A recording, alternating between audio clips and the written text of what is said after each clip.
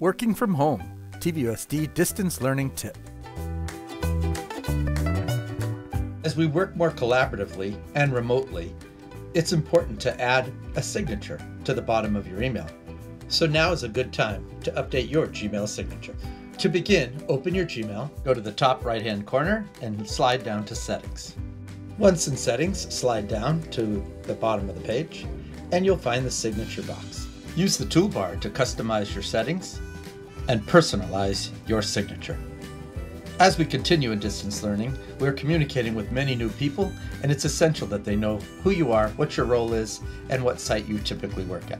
Once you've finished personalizing your signature, slide to the bottom of the page and save changes. This is a great time to update your signature to represent working from home. You can even add the phone extensions that we shared in our previous tip.